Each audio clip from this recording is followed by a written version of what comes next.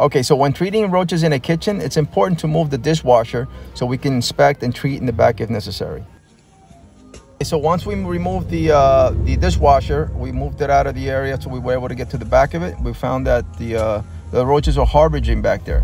Again, roaches love anywhere there's moisture, anywhere there's water, you're gonna find roaches.